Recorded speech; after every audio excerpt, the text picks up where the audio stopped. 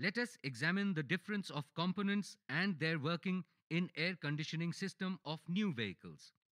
In new vehicles, the receiver and dryer is an integral part of condenser assembly. In some vehicles, a subcooler part is also attached inside the condenser assembly.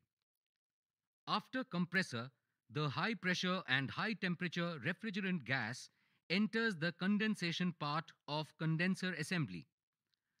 After cooling, the high pressure liquid enters receiver and dryer unit.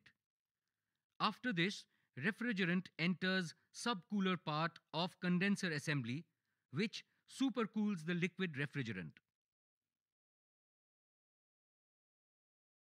In new vehicles, the refrigerant coming out of evaporator passes through expansion valve. Expansion valve increases or decreases its opening depending upon the temperature of gas flowing through it.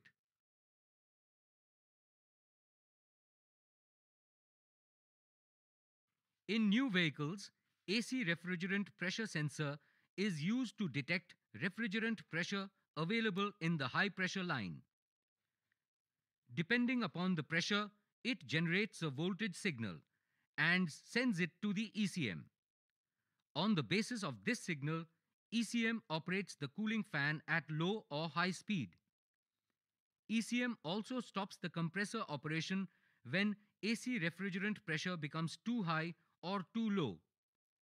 This prevents the system from damage.